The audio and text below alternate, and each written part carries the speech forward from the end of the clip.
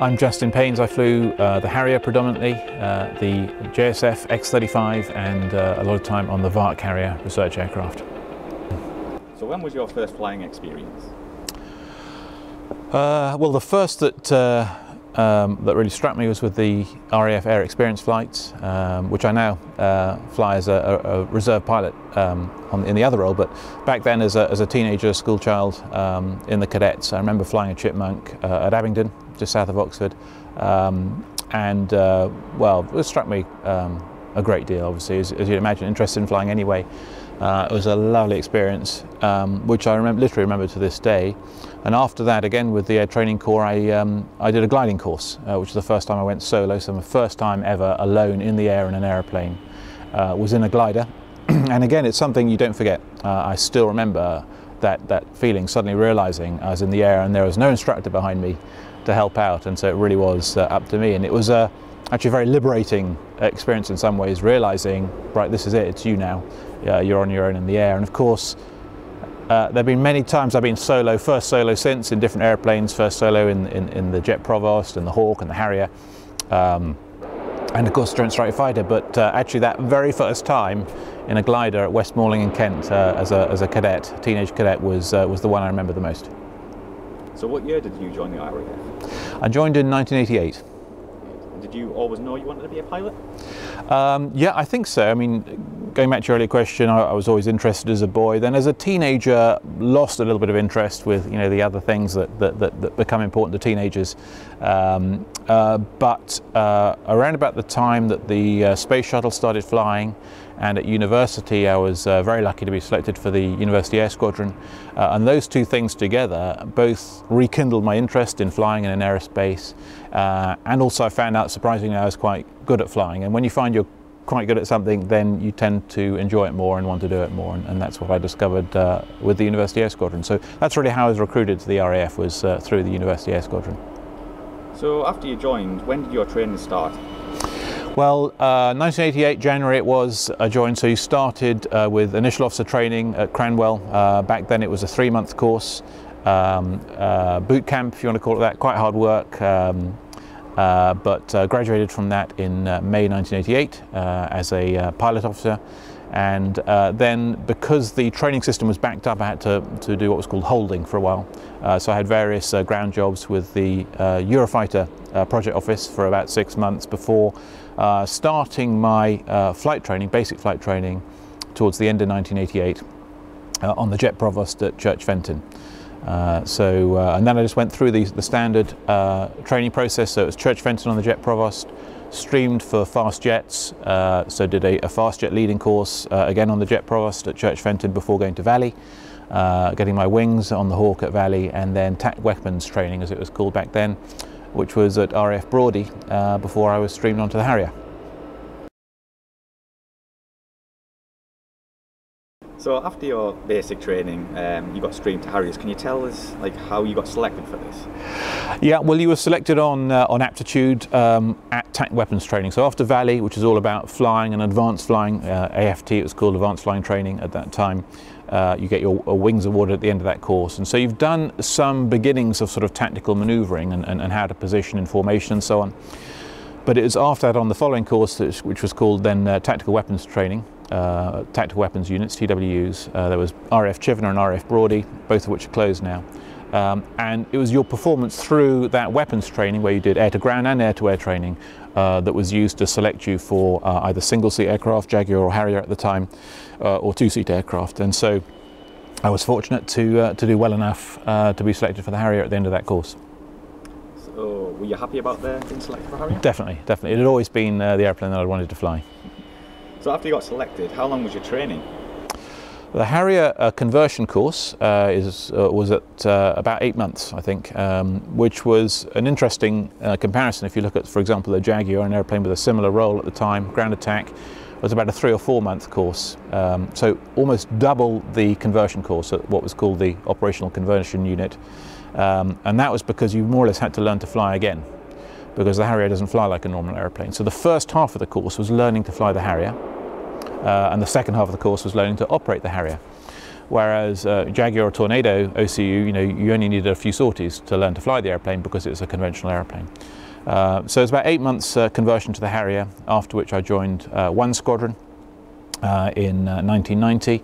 And then on the squadron you have what's called a combat ready workup. So you spend a number of weeks or months as a junior pilot being trained on the squadron, on the job as it were, until you're declared combat ready and then able to go into combat zones. Now, it's interesting that the training never stops, because after you're combat ready, then you work up to be a pairs leader and then a fours leader and so on. So in a sense, in flying training, which is dedicated training, but even in flying operations on an operational squadron, you're always training and always learning, except those periods of time when you're actually on operations. So how many people were selected for Harrier? Well, on my course, which was number 3 course for the GR5 Harrier at the time, there were, I think, 7 of us. And the rate at which people were posted to the Harrier over the years, varied with the requirement. But I should think, I'm guessing there was sort of 10 or 15 a year on average, 2 courses a year of maybe 7 each through the bulk of the years of the Harrier. That's my guess anyway. So could you tell us what your first flight was like? First flight, I don't remember specifically the first flight. It was very quick after this taxi test where you're taught to accelerate and brake literally, and that's because the Harrier is such a beast. That's why we had to do it that way.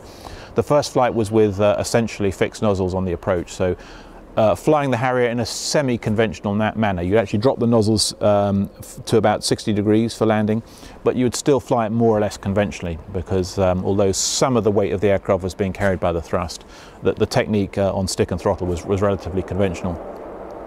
And you went solo on sortie number 3, so two sorties, so that the taxi test that I explained earlier, then 2 sorties with an instructor really doing circuits, takeoff and landing predominantly, and then you went off solo. And I do remember it being slightly scary, because again the Harrier is such a beast. I mean, it's a relatively difficult airplane to fly, immensely powerful, very high thruster weight, with some very poor handling qualities in certain areas, which I can say now as a test pilot. One picture I do have very clearly in my mind was my first vertical takeoff. So I think that was around about sortie number 7 or 8. So you'd do your 3 sorties, the third one being solo, in sort of semi-conventional takeoffs and landings.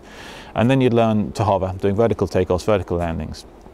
And then you're sent out on your own on about sortie number 8. In a GR3 with these massive great intakes, and the GR3 the canopy sat a little bit lower than this, which is a Sea Harrier, and you have these huge intakes sitting literally right by your head here, sort of hunkered down in this little cockpit, very much a 1960s design cockpit. And I still remember that feeling, a bit like that first flight in the glider, when I slammed the throttle. So you get the nozzles, obviously you do some checks on the engines, you put the nozzles down into the vertical position so they're pointing straight down, and then you slam the throttle to full power. And then there's a few seconds while the engine spools up and the airplane lifts the ground. And I remember again this fixed image in my mind of having slammed the throttle to full power. While I was waiting those few seconds for the engine to spool up and the airplane to lift the ground, thinking almost, what have I done? Kind of not those words, but that sort of sense of, oh my gosh, this is it, and off we go. Because again, there was no one there, and there are some dangers in vertical takeoff where you could end up with the airplane rolling upside down if you didn't get it right. So there was a certain degree of apprehension. And I remember that picture very clearly, that moment. How long does it take to master? To master the Harrier, maybe 1,000 hours to truly master it. To truly master it, and you can argue that you never master it in certain respects, but certainly you become comfortable. After a year or 2 flying it, you become pretty comfortable. But to truly master it, I mean, who knows? A lot. The more you do, the more comfortable you get, and the better you get. And if you're talking particularly about VSTOL, vertical and short takeoff and landing, that's what I assumed your question to mean. So what was it like having all that power at your disposal? Well, it's very exhilarating. I mean, I think people sometimes ask me, what's your favourite airplane? And there are certainly more elegant airplanes than the Harrier. There are certainly high performance airplanes than the Harrier that I've flown. But the Harrier has a very raw power, a very raw performance, in that it's very manual. You're very much connected to it, with the nozzle control and the throttle. I think raw is probably the best adjective, and so it's a tremendous challenge and it's tremendous fun is what that really means. And so, you know, coming back to the question that people ask about my favourite airplane, is that there are others that in some ways are nicer, better airplanes that I could consider my favourite in some respect, but there's nothing that quite compares to the Harrier. I don't think there are many Harrier pilots that wouldn't say the Harrier is their favourite and best airplane because of the challenge and the raw power and the very manual, if you like, very manly way of flying. So what was the main role of the Harrier? Well, there were two Harriers in operation in the 90s. There was the Sea Harrier, this one which had an air defence role, an embarked operations on our CVS carriers at the time, and they carried air defence radar and air-to-air missiles. The GR5, 7 and 9 aircraft in the RAF had a ground attack role. While we could carry Sidewinder, heat-seeking air-to-air missiles, and we used those essentially for self-defence, and we could do some point defence, our role was actually ground attack, mud moving. So you said you were with one squadron. Could you tell us a bit about this? One squadron, well, the oldest squadron in the RAF, or in the Royal Flying Corps. It was formed, I think, in 1912. And its history actually predates that in the as a balloon squadron in the Royal Engineers, I think, well back into the 19th century. So it's quite a historic unit, as they're tracing its roots back to 1870s or something as a balloon unit. I'm not a history buff, so I couldn't tell you all the things that the squadron did, but was operational in the Battle of Britain, and became a Harrier squadron in the late 1960s with the Harrier Mark I. The GR1, and remained a Harrier squadron right through to the end of the Harrier in, was it 2010 or 12, I can't remember. Can you explain some of the good characteristics of the Harrier and the bad characteristics? Okay, well, good characteristics, I mean, clearly the airplane was built for the VSTOL or STOVL capability. So VSTOL is vertical or short takeoff and landing, or STOVL is another way of saying it, short takeoff, vertical landing. And the aircraft was operated normally in that role. So you do a short takeoff and a vertical landing. The reason is that to do a vertical takeoff, you couldn't load up to max all up weight. You know, if you put too much fuel and weaponry on the airplane, then the engine thrust wasn't sufficient for a vertical takeoff. And so you generally do a short takeoff where you'd use a combination of wing lift and vertical lift. And then at the end of the sortie, when you'd burnt your fuel and or dropped your weapons, you had plenty of performance for a vertical landing. And so that was the main feature of the airplane. Clearly, that's what it was built to be able to do. And much of the rest of it was a compromise in order to be able to do that. And that compromise had certain serendipities, if you like. People talk a lot about, and there's a lot of mythology about the Harrier as a dogfighting aircraft because of the ability to vector the nozzles and pull back the nozzle lever to drop the engine nozzles in forward flight, vectoring in forward flight, VIFing. But some of it, I don't want to destroy the myth because it's a great myth, but some of it is a little bit mythological. Certainly VIFing would give you an advantage if you used it right, and if you used it against a pilot who wasn't ready for it or wasn't experienced or didn't know how to fight a Harrier. But it was a quite limited capability because the trouble with VIFing is you lose all your energy. A fighter pilot knows one of the things you want to preserve in a dogfight is your energy. And so VIFing was often a last-ditch manoeuvre, or if you could sucker the other guy to get slow and fight you slow in a slow-speed fight, so you could get both of you to exchange your kinetic energy for altitude, so you haven't completely dumped your energy because you've got altitude now, but you brought the other guy slow with you. Now in that instance, the Harrier could fight very, very well because not only could you put the nozzles down to produce a little bit of vertical thrust, but more importantly, the reaction controls, the little puffer ducts that control the airplane in the hover, those would activate. And so you could use the reaction controls would allow you still to control the attitude of the airplane, even at very slow speeds, in a way that the opponent, you know, in a conventional airplane wasn't able to do. So certainly there were some tricks you could play, and you could adopt some of the special characteristics of the Harrier, particularly slow speed, against an adversary that wasn't very well experienced at fighting a Harrier. But anyone in an F-15 or F-16, which is a much higher performance airplane up and away, who knew how to fight in a Harrier, he wouldn't let himself get suckered into that position, and it was a hard job to beat an airplane like that. An equivalent pilot in an F-16 and a Harrier, you know, you'd expect the F-16 to win. I'm sorry to destroy the myth. However, go back to the Falklands, you know, Mirage 3s, nothing like the capability of the F-15 and F-16 and performance-wise, so much more of an even match. And then with the few tricks that you have up your sleeve as a Harrier pilot with VIFing, you know, you can read the books from the Falklands, and obviously the airplane performed magnificently there. So that's in air-to-air. In air-to-ground, the compromises from the design are basically you've got these big intakes which produce a lot of drag at high speed. You've got the engine right in the middle of the aeroplane, and so that produces some limitations in how you can carry external weapons, fuel and so on. And so the airplane has a good range, particularly the Harrier-II, the GR579, had a very good range, but not, for example, the range of the Typhoon or the Tornado, which is more contemporary, of course. So range and speed were compromised to an extent by virtue of the design being driven towards to vertical takeoff and landing. But taken as a whole, with the basing flexibility from the vertical takeoff and landing capability, with the flexibility to operate at sea, in a clearing, from a bare airfield, you couple that with not bad performance, certainly within the right hands, both in air-to-air and air-to-ground. You know, the airplane as a whole, as a weapon system was outstanding, but I would say that, wouldn't I? So, can you tell us what type models you actually flew on the Harrier? Yeah, so I flew, I started off on I did my conversion on the GR3 and T4, which is the Harrier-1 family, which is an all-metal airplane, you know, designed in the 60s and 70s. But right after learning to fly on the GR3 and T4, I converted to the GR Mark V, which is the first of the RAF's Harrier-II family, so carbon composite construction built by McDonnell Douglas and British Aerospace together, and much higher performance in terms of range and payload. And so I flew the 5, then the Mark 7, GR7, which was the same airframe as the 5, but with upgraded cockpit avionics and a night attack capability. And I did some of the night attack stuff. I also then, when I became a test pilot, I flew the Sea Harrier. I flew the T8, T Mark 8, which was the latest of the T-birds, two-seaters. And I flew the Vark Harrier experimental fly-by-wire airplane, which was originally a T2. So between those marks, I've flown quite a few. I haven't flown the Mark 9, and the T10 as well. I've flown that, which was the latest. So we're getting confused with all these models. There's the Harrier-1 family and the Harrier-II family, and they're all just numbered, you know, Mark 1 to Mark 12, with either a GR for the single-seater or a T for the two-seater. Do you have a favourite?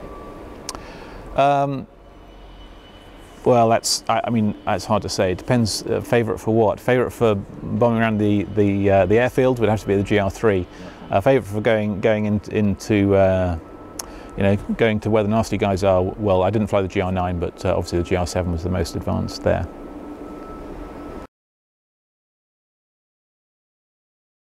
Okay, well, I'd always been quite interested in test flying. Wanted to go the route towards test flying, and so. To become a test pilot, you have to first be an experienced frontline pilot with an above average rating and I think 750 hours flying experience. So, and then you could apply. It quite simply is an application process once a year to apply to the Empire Test Pilot School at Boscombe Down. So I applied very early the first time, didn't get in. There were others more experienced than I, and then I applied again in 1994 and was accepted. Not only for Test Pilot School, but also there's an exchange program with the Test Pilot Schools in fact there's an exchange program with France, the French Test Pilot School, the American Air Force Test Pilot School and the American Navy Test Pilot School. I was, I think, very fortunate to get the exchange as a student to the US Air Force Test Pilot School at Edwards Air Force Base in California. So I flew over there with my wife in January or late December 94 for the course through 1995. So 1 year course, 12-month course, well 11 months. So it takes the full year.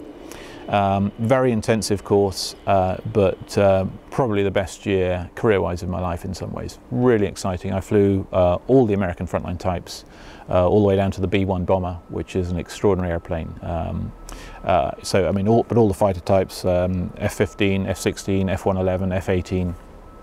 Through that year, I flew the A-10 and fired the gun with 100 rounds or so in the A-10. Again, an immensely capable airplane. So, what was your favourite out of all the types you flew?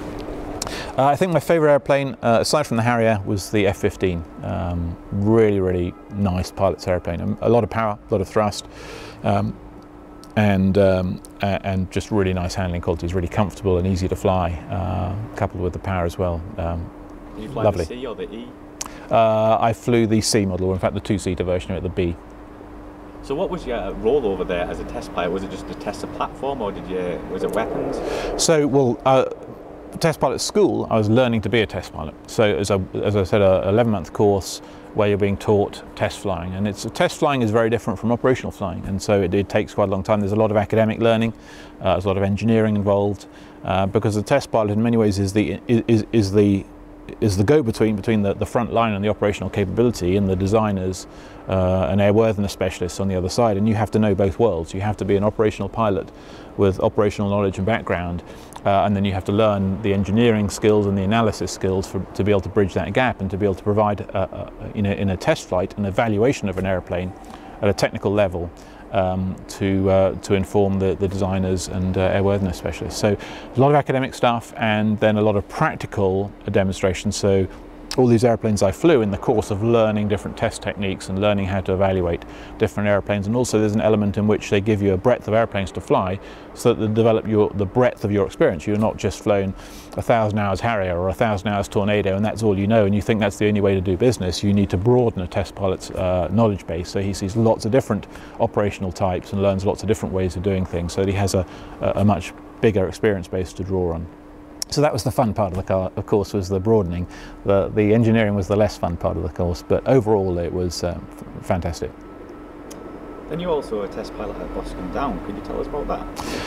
Yeah, so after I qualified as a test pilot at the end of 1995 at the US Air Force Test Pilot School, I came back to Boscombe Down and did a long tour there as a test pilot with two main roles. I was the test pilot, project test pilot for the VARC Harrier, experimental Harrier. So VARC stands for Vector Thrust Aircraft Advanced Flight Control, VAAC.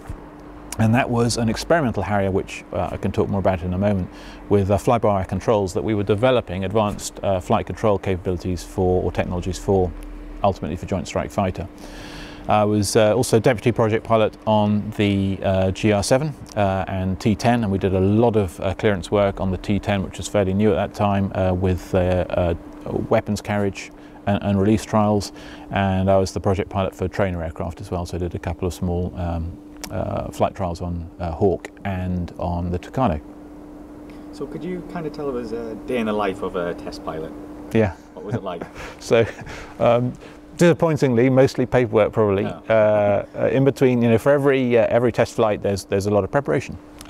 So not only planning and safety assurance, because test flying is potentially hazardous, and nowadays it's very safe. And the way we've taken something that's potentially hazardous and made it safe is by a lot of attention to safety planning and risk analysis. And a lot of that is just brainstorming, intelligent guesswork, if you like, but in a structured way.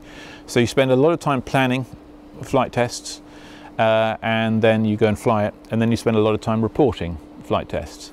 So you have to be, as a test pilot, willing to do the paperwork either side for every hour that you get airborne. So I mean, a typical day in the life of a test pilot on Fast Jet Test Squadron, was the squadron at Boscombe Down in the late 90s. I suppose you'd fly most days. Some of the flights would be proficiency flying, so just getting airborne to keep your skills intact, and then the rest of the day would be paperwork, planning or reporting, planning for or reporting trials flights that were coming or that you'd just done. And actual test flights you'd do less often, one or two a week maybe. It depends on the project you're on. It would be, projects would come, there'd be a lot of test flying for a period of some weeks. You might fly a test flight every day for a period of weeks, and then there'd be nothing for a month or two while you planned for the next one. I was quite fortunate on the VARC Harrier. We did a lot of test flying because it was an ongoing research program, so the flight control technologies were being developed all the time, and we were flying them all the time, and we were developing them iteratively. So I was very fortunate to fly, I think, 300 or 400 test flights in my tour, a large percentage of which were on the VARC Harrier. How did it differ from flying in the US? Well, at Edwards, which is where I've flown, obviously the weather is always nice. I mean, 99% of the year. I mean, you get a little bit of cloud up at 10,000 feet, and air traffic control start worrying and shut down flying and stuff. Whereas we, in the UK, we're obviously used to flying in weather. It's very easy to fly. You've got Edwards Dry Lake Bed, or Rogers Dry Lake Bed at Edwards, which is massive. I mean, it's 10 or 12 miles long, and so it doesn't matter where you are, because there's no clouds, you can see base, so you never get lost. It's a pilot's paradise, actually. That's why they started flying there back in in the 40s, because of the weather and the clear air and the easy navigation. It's a fantastic place to fly. So that was sort of one obvious difference with, in that sense. In other respects, test flying is pretty much the same around the Western world. The test pilot schools have always worked together. We've always had these exchange programs. There's a lot of exchange of information amongst the Allies, so America, Britain, France, and the other European nations. Even though they don't have their own test pilot schools, they send their students to those 4 test pilot schools that I've mentioned. And so the techniques and technologies are remarkably consistent across the European and American manufacturers and air forces. So how long do you spend at Boscombe? So I was at Boscombe 4 years, 4 and a bit years, from January 96 until April 96. April 99. Sorry, that's 3 years, isn't it? It shows you don't have to count to be a test pilot. 3 and a bit years initially, and then I went off to the Joint Strike Fighter. After that, I came back to Boscombe Down for my last tour in the RAF as an instructor on Empire Test Pilot School for a couple of years. And then I, as a civilian, I left the RAF in 2004, but then I stayed at Boscombe Down flying as a civilian test pilot for another 30 or 12 years until 2013.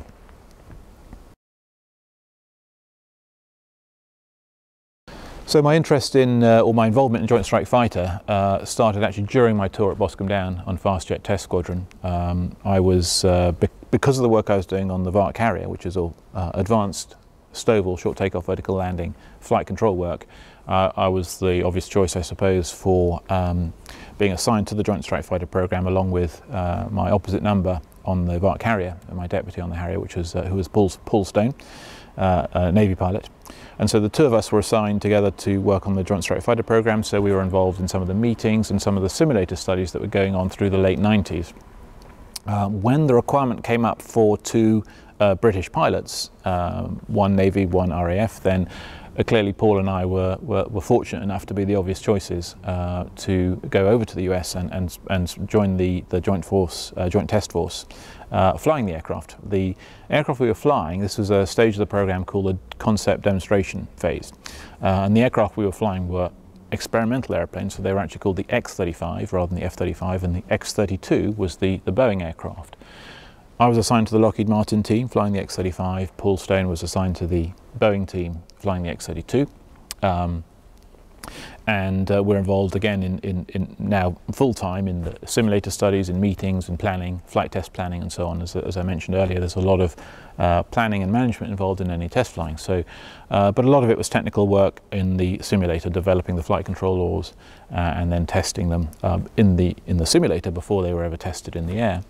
But of course it led to flying the airplanes, which was very exciting. I mean, obviously it's not often these days that a test pilot gets to fly a brand new airplane. Typically the job of a test pilot today is in developing new systems or new weapons for existing airplanes, so an airplane that he might already have 1,000 hours on. Clearly Paul and I were immensely lucky and privileged to fly or be involved in a flight test program for a brand new airplane, and a very different airplane, an experimental one at that.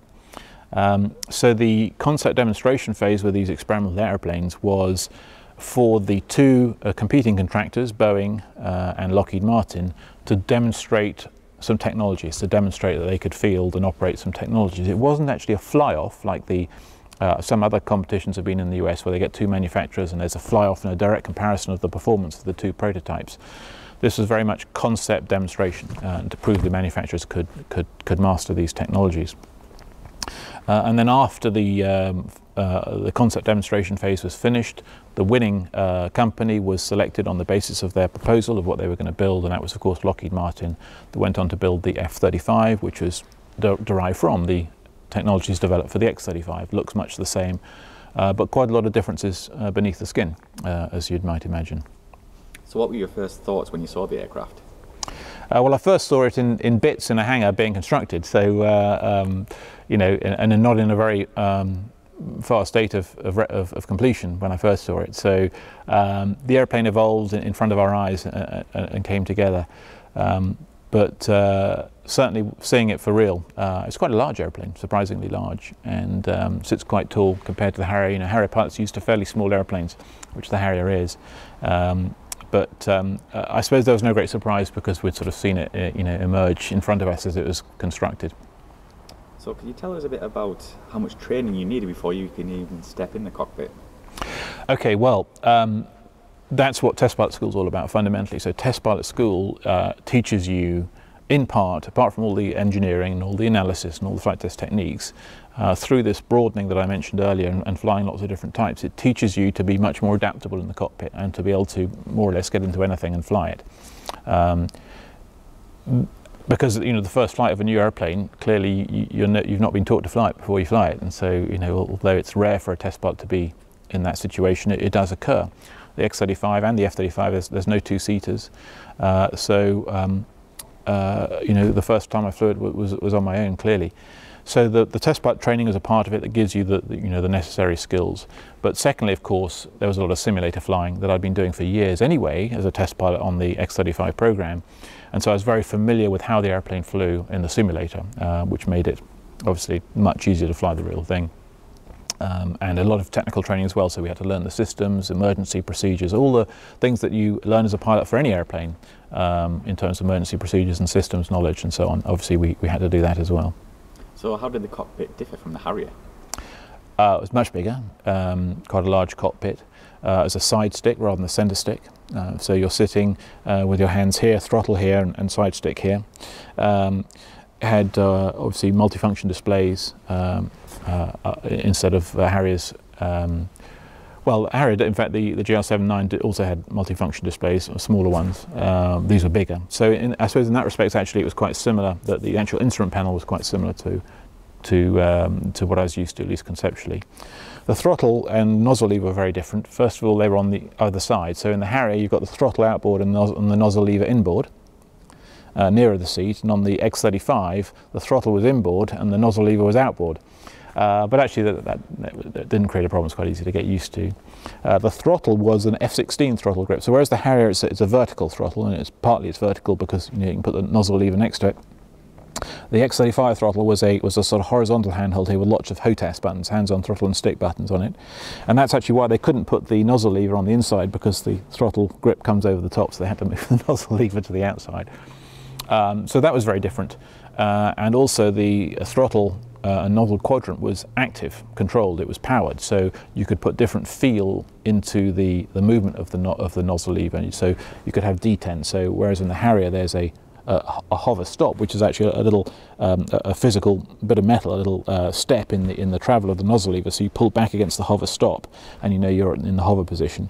So with an active throttle quadrant, you do that in the software. So as you pull the nozzle lever back, you get a little detent, little resistance that's generated by the motors, by the actuators within this active throttle quadrant. So, you know, Harrier, 1960s technology, this was, you know, 1990s technology with active electronic everything, so very different in that sense. So no analog dials anywhere? I'm trying to remember now. I think we had a couple of backup analog dials for altitude and attitude, yeah. So what was your first flight like in the X-35? Very exciting, obviously, you know, not only because of the sort of pilot excitement of flying a new airplane that had hardly flown at all.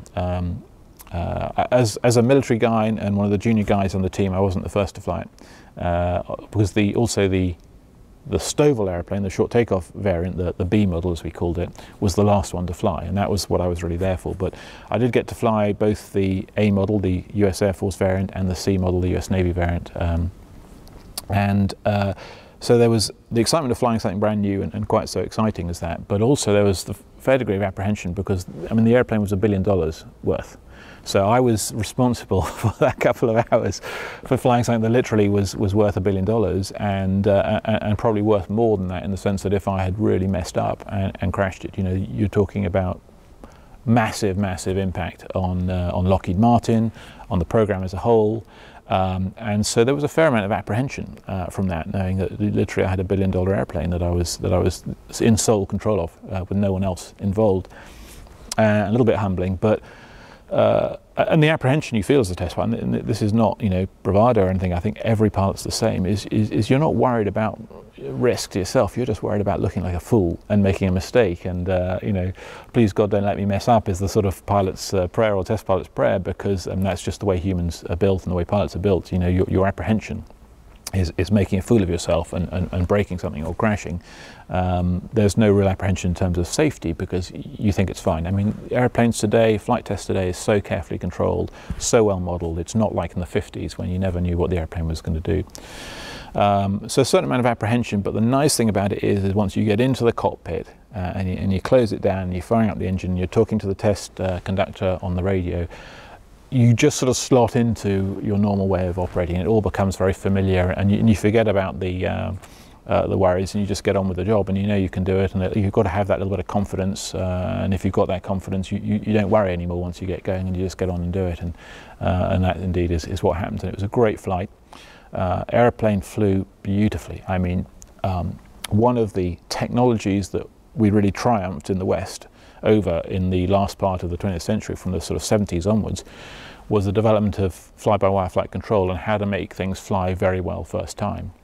So early fly-by-wire aircraft, you know, the handling qualities were quite poor, quite hard to fly, but we developed the techniques and technologies to be able to predict how something's going to fly and design it to fly well.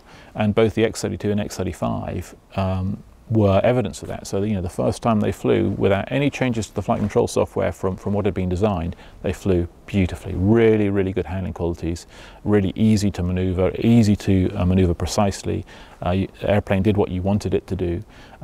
Resistant to all kinds of different pilots. Some pilots are very, what we call high gain. They move the stick a lot and frequently. Some pilots are very sort of relaxed and what we call low gain. And a well-designed flight control system will tolerate both kinds of piloting techniques and still perform for the pilot, still give him what he wants. So if he wants to maneuver up that way, it feels naturally. You know, if he wants to snap to 5G, he can get 5G predictably and easily. When he wants to roll to 80 degrees of bank, you know, the roll rate is predictable so that he's not fighting the airplane. It's not like trying to balance a broomstick, it's trying to hold a mug. You know, the difference is about a broomstick you have to sort of work at balancing, a mug just sits on your hand, and that's good flying qualities, handling qualities, where an airplane like the mug just does what you want it to do. It's easy to make it do exactly what you want it to do as you maneuver the stick, and the X-35 was like that. Absolutely beautiful handling qualities, really comfortable, really easy to fly.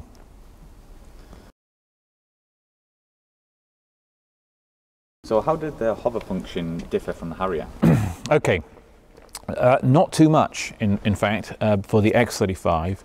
Very different for the F-35. So the X-35 had manual throttle and manual nozzle lever, just like the Harrier does. It wasn't quite as simple as that because the throttle goes through a FADEC, full authority digital engine control. And the FADEC is trying to optimize the engine. As you know, I don't know how many different actuators and sensors there are in one of these engines, that the FADEC is receiving all these inputs and trying to control, you know, ultimately the fuel flow to the engine and all the variable guide vanes and things in there. And what it meant is that the thrust of the engine would vary a little bit for fixed throttle position. And so, whereas in the Harrier, you know, when you get into the hover, you put the throttle in the right position, you get everything balanced, you're nice and level, and you put the throttle there, you sit there relatively. You'll slowly start to drift off, and that's why you're always making corrections. But in the X-35, sitting in the hover, you are constantly fighting. You know, you're chasing a moving target because the FADEC would be moving the thrust up and down, and you'd having to because you're trying to keep the thrust constant, so you stay in the hover. So you'd be constantly fighting the thrust variations, as like chasing a moving target.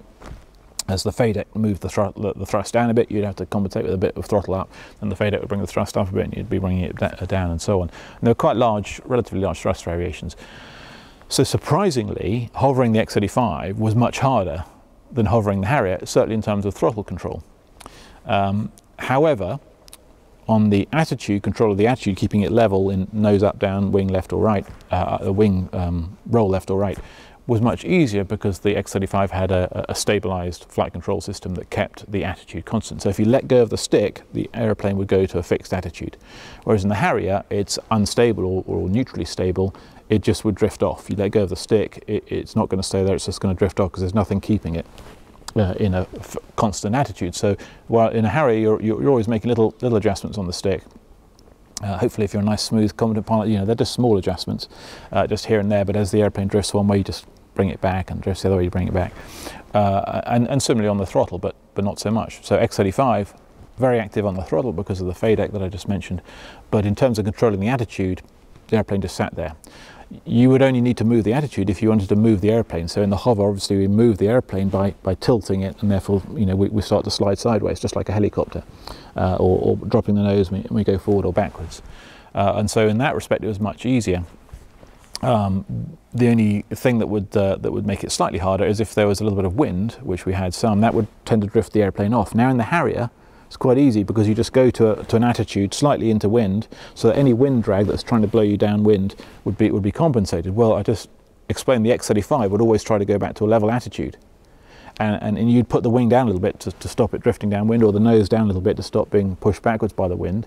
But then as soon as you let go of the stick, the nose would come back up and you end up drifting back. So you actually had to trim the attitude. So with the trim button on the top of the stick, you could trim the attitude to, you know, a couple of degrees nose down order that would be enough to hold it into a 10 knot wind.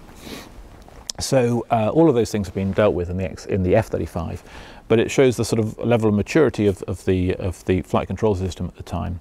Nozzles were nice. So although the nozzle lever then went to a bunch of computers, the flight control computer that would then position the, you had the front nozzle, which was this big sort of pram arrangement. I forget what they called it now, that would vector the front nozzle from the lift fan, you know, forward, back, or could be adjusted. And again, you had this big 3-bearing swivel back on the back of the airplane. So the nozzle lever would give you an average position. If you put the nozzle lever to the hover stop, the computers would work out what to do with these two actuators.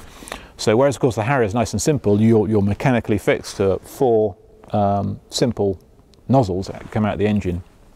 In the case of the X-35, that nozzle lever went through a bunch of computational stuff to position all these actuators and give you a resultant vector. So, and there were no real problems with that. That worked nicely. So what was the first time you hovered? What was that like? Well, the first flying we did in the X-35B was in the hover. So similar to the P1127 way back in the 60s, which was developed into the Harrier, the first vertical flight we did was starting from the ground, doing a vertical takeoff. Interestingly, Boeing took a different approach. They started with wing-borne flight and slowed down gradually. And when I talked about the build-up approach, where you get slowly faster and faster and faster, well, you can do the reverse. You start from a known area, 200 knots, and you go slower and slower and slower in stages, and testing everything each time you go. If it's good at 190 knots, you go to 180 knots. If it's good at 180 knots, you go to 170, and so on. Well, we chose in the Lockheed team, and I agreed with the choice at that time to, I still do, to start just like the 1127 did, over what we call a pit, which was a grating with a big pit underneath that ducted away the exhaust. So you could fly at 1 foot and you didn't have ground effect. Whereas over the pit, just like they used for the 1127 at Dunsfold way back, we had this big pit at Palmdale that ducted all the hot gas away. So you could be flying 1 foot above the grating and it felt like you were in free air. And so it enabled us to test this immensely complicated set of engine and flight control systems in an incredibly safe environment, i.e. at 1 foot and 0 knots. You don't get much safer than that. You know, and there are competing arguments for these two approaches that Boeing took and the X-35 took. And interestingly, the F-35 adopted what had been the Boeing approach. So they didn't, their first vertical flight was having decelerated from horizontal flight. They didn't do what we did on the X-35, which is to start, as I said, on the pit at 1 foot and 0 knots. There are arguments both ways. I still favour what we did on the X-35 because it seems to me there's nothing safer than 0 feet and 0 knots. You came off the pit, if you ended up drifting forward and the front lift van exhaust went onto the concrete off the pit, we thought we might lose the airplane. So it was high stakes stuff and important to get it right. I can imagine, yeah. So could you tell us a bit about what kind of tests you conducted in the X-35? Yeah, so we were clearing the airplane envelope. As you do with any new airplane, you have to start slow and you gradually build up in speed and manoeuvre towards the corners of the envelope where you know, dangers can lurk. So, for example, flutter, where you can get the airplane fluttering or vibrating, if you like, in the air, being excited by the airflow at high speed, and literally airplanes can break apart. So For example, you do flutter tests to make sure that there's no tendency for that to happen at a certain speed, and if everything's good there, you go to a slightly higher speed and you test again, and if everything's good there, you go to a slightly higher speed and test again. And similarly in load factors, so from, obviously you're starting off at 1G and you're up to about 1.5 in gentle turns, and then you go to 2G and 2.5 and so on and so forth.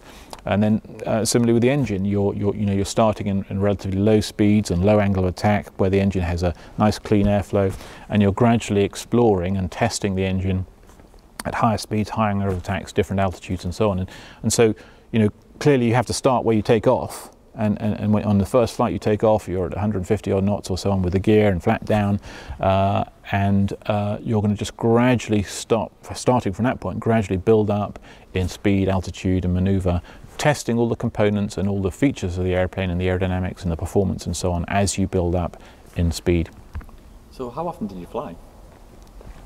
Very often, very frequently. The A model flew only for about 4 or 5 weeks, and in that we did 30 flights, I think. And the reason is there was an immense amount of pressure on the program to get the flying done, because the airframe, the same airplane that was the A model, which flew in late 2000, October the something, that same airframe had to finish its testing as an A model, and then they were going to take it back into the workshop and they were going to turn it into a B model. So they only ever built 2 airframes, an A model and a C model, and the A model was then converted into the B model, the B model being the vertical takeoff and landing model. So there was an immense amount of pressure to complete the flight test and get the airplane back in the hangar so they could convert it in time to complete the flight test on the Stovall, which was the last flying we did. So yeah, I think the airplane flew about 30 times in a month or so, and we were flying every day, weekends as well. I mean, we might have missed the odd day, I don't remember for sure, if anything had to be explored or unserviceabilities, but essentially we were flying every day. And multiple refuelings, so we'd refuel at the end of the runway, and then we'd later, once we had the air-to-air refueling capability, that was developed too, that was tested too, we'd refuel airborne, so that you'd do quite a long sortie and get a lot done, more than just one fuel load. So could you tell us the differences between the A, B and C model? Sure. So A model, the US Air Force model, conventional takeoff and landing, is sort of where we start. It's a standard fighter airplane, relatively short wingspan, 9G capable. The C model for the US Navy, because of their requirement to land on ships, they need to go relatively slow in conventional flight. They don't have a 10,000 foot runway, they got a 600 foot runway, or 600 foot or so. So they have to fly a little bit slower on the approach. And so the wings are bigger. Their wings are it's a slightly bigger wingspan, and the tail is bigger. Both the 2 vertical fins and the stabilizers are slightly bigger to allow the airplane to fly a little bit slower, with still good handling qualities at those slow speeds. And that's the fundamental difference there. It also means they have got a little bit more space for some extra fuel in the C model than they have in the A, but both A and C have masses of fuel, a very capable airplane in terms of range. So then the B model is essentially an A model that's turned into a vertical takeoff and landing airplane, or short takeoff vertical landing airplane. It can do both. And what they did is take a fuel tank out that sits behind the cockpit in the A model, or space for a fuel tank, and put a lift fan in that's driven off the front of the engine. So the lift fan is like a vertically mounted engine, jet engine without the combustion chambers. So instead of having a vertically mounted jet engine with combustion chambers and turbines driving the fan like you have on a normal jet engine, the lift fan is driven from the main engine with a big shaft, great big shaft comes out the front of the main engine through a gearbox and clutch assembly that then drives the lift fan. So you've now got vertical lift thrust from just behind the cockpit. Now you need thrust at the back. So thrust at the back was produced by rotating the main engine nozzle downwards. They've got an ingenious arrangement of swivels that allowed the whole nozzle, swivel bearings they called, that allowed the whole nozzle to rotate down. So you've now got thrust at the back, thrust at the front, and you've now essentially got the basic components for a vertical flying airplane. Then there are other things you need to be able to control it, so there are some small thrusters in the wings that, just similar to the Harrier, take high pressure air off the main engine, duct it out to little vents that are controlled by the flight control system to open or close and produce roll control. And then yaw control is produced by moving the rear engine. So it's pointing straight down. You rotate it a little bit left or right, you can yaw the airplane around, turn it on the spot. And then pitch control, nose up or nose down, was controlled by varying the thrust out of the lift fan and the thrust out of the main engine. Could be varied. So you increase a bit out of the lift fan, reduce the main out of the main engine, you bring the nose up, and vice versa. Of course, all of that's done by the flight control system, far beyond the capability of a pilot to control those manually, because there are multiple actuators operating at high frequency computational rates. And that's really why you needed, compared to the Harrier, which was a solution to how do you make something that's simple that can be controlled by a man. It comes to the 21st century, we want higher performance. Well, we don't have to rely on the man now. We can have computers do all this hard work, and we just give the man the controls of where he wants to go at the top end of it. So my colleagues on the X-35, there was a US Air Force test pilot, US Navy test pilot, US Marine Corps, and of course the contractor pilots as well, both a British Aerospace pilot who was working on the team, because it was a joint venture between British Aerospace, Northrop Grumman and Lockheed Martin, and the American Lockheed Martin pilots. But the call sign that we had for our flying was hat trick, because of course there are 3 variants, A, B and C models, and so someone had come up with our call sign as hat trick. I was hat trick 6 as the sort of the junior member of the team, being both non-American and B, serving military rather than one of the older contractor pilots. But Turbo Tomasetti, who was the Marine Corps serving officer, my opposite number and a good friend, he brought in an ice hockey stick, because of course in America they think of the hat trick as being 3 goals in ice hockey. Of course we know hat trick, I don't know where it originated, but cricket or wherever. So he brought in his ice hockey stick and said, well, I brought this as a sort of like a good luck charm or whatever. And we had to, there were 3 of us Stovall pilots, 3 Harrier pilots. So it was Simon Hargreaves from British Aerospace, Art Tomasetti, Turbo from the Marine Corps, and me from the RAF. And so we were the only ones that did the vertical hovering flight. And that was, of course, why I was mainly there. So although I flew the A and C, I did most of my flying on the B and in the hover. Between the 3 of us, there was always required someone to be what was called landing safety officer. So LSO would be on the ground, or LSS, landing safety supervisor, making sure the wind wasn't too strong, and just being in charge of the local area with a radio, backpack radio, in touch with the airplane if anything went wrong. So if we saw the airplane drifting off the pad or whatever, we could call directly to the pilot. But we also had a role we had a little handheld anemometer, because the airplane was so experimental and new. We had a maximum of 10 knots of wind, or it might even have been 5 knots of wind, I don't remember. Could well have been 5 knots. So we'd hold this anemometer, and the wind was sort of gusting 3, 4, 4.5, 5 knots, and then sometimes slightly over. And so Turbo, he took his ice hockey stick out there and stood ahead of the airplane with his handheld anemometer, and when the wind was less than 5 knots, he held the stick up in the air, so we knew we could go flying. And if the wind went above 5 knots, he'd drop the stick down. So anyway, Dave Matson was the British flight test engineer on the programme who was there. So he on a trip home brought in a cricket bat and said, well, I've done that ice hockey stick stuff, a cricket bat. So when I went out as LSS, I used to have to hold the cricket bat in the air to show that the wind was below 5 knots. But it was actually great fun being out there near the pad, because you're very close to the airplane, and the power and the noise is just astronomical when you're 50 feet from this monster. It really is like primitive man would look at this thing like a fire-breathing monster, because it is. I mean, your whole body is shaking with the sound, and this thing just sitting there in the air, very, very impressive at close quarters. And so that was quite a fun part of it as well, not just the flying. So how many years did you spend on the X-35, and did you enjoy it? Well, I loved it, of course. I mean, highlight of the career in many respects. Very unusual to be involved with a flight test of a brand new airplane, an experimental airplane as well.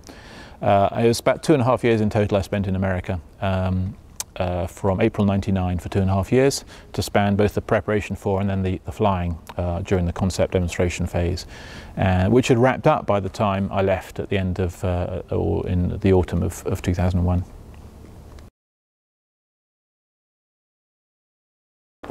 So Justin, do you have any hobbies? Kids and flying, I think. Kids have removed my ability to do any other hobbies. No, in fact, as they're getting older now, the boys are a little older, I love the outdoors. I love fishing, scuba diving, sailing, boats in general. So anything involved in those sorts of things, I love. I love the outdoors. I love nature, and fishing and so on is great. What is your favourite aircraft? Okay, I don't think I could ever say anything other than the Harrier. I mean, it's, you know, it's not the highest performance airplane, it's not the most elegant airplane, it's not nicest to fly, but it's, you know, it's like a first love, and the exhilaration and the skill required and the sense of achievement, there's nothing like it. So is there any, you've pretty much flown everything, but is there an aircraft you wish you could have flown? Yeah, I'd love to have flown, well, there's two actually that spring to mind, similar vintage. I'd love to have flown the 104 Starfighter, I'd love to have flown the Lightning, neither of which I have, sadly. So how many hours of flying do you have? Nearly 4,000, just less than 4,000. How many on Harrier? 1,200, 1,300. Which do you prefer, air-to-air or air-to-ground? Oh, that's a difficult question. I mean, I love both. You know, I spent my career as an air-to-ground pilot, mostly mud mover. You know, I suppose I have a, you know, my heart leans that way. But there's nothing to beat a 1v1 dogfight as well with a mate on a Friday afternoon before breaking for the week. It's very exhilarating, very rewarding. It's the best sport there is. 1v1, guns only. What was the hardest type you've ever gone up against? The hardest type to go up against? Well, I mean, I think the F-16 is probably. I've not fought 1v1 close against an F-15, so I'm not really sure how to compare it. But the later model F-16s have just so much power, and they can use the vertical so well that it's very hard to defeat them in a Harrier, anyway. So, what was it like going from level flight to the hover in the Harrier? Yeah, that was actually another of those snapshot moments. I still remember the first time I did it, which I was just a passenger in the back. And it's an extraordinary feeling because, as you know, once you've learnt to fly, you're very used to in an airplane. As you slow down, you know, the nose comes up, and then eventually, you know, you reach the stall. And what was so strange about doing this in the Harrier is, first of all, you're flying along with a relatively level attitude, and then as the nozzles go down, you feel a deceleration initially as the pilot put the nozzles down. And as I said, the first time I did it, I was just flying as a passenger in the back. I managed to sandbag a ride, and then as you slow down, it feels so unnatural because it's not doing what a normal airplane does, where the nose comes up and you're getting more and more waffly. Just sort of slow down, and then you're sitting there, you know, perched above the world, looking around in the hover. So it is very unusual the first time you do it, and of course, with time, it becomes more second nature. Do you still fly now? Oh yeah, I do. I still fly for a living. I fly for 2XL Aviation as a test pilot there, and very enjoyable. I'm not quite ready to grow up and hang up my boots yet. And finally, do you ever get sick about talking about aviation? I never get sick about talking about airplanes, no. I think my wife gets sick about me talking about airplanes quite a bit, but no, not at all.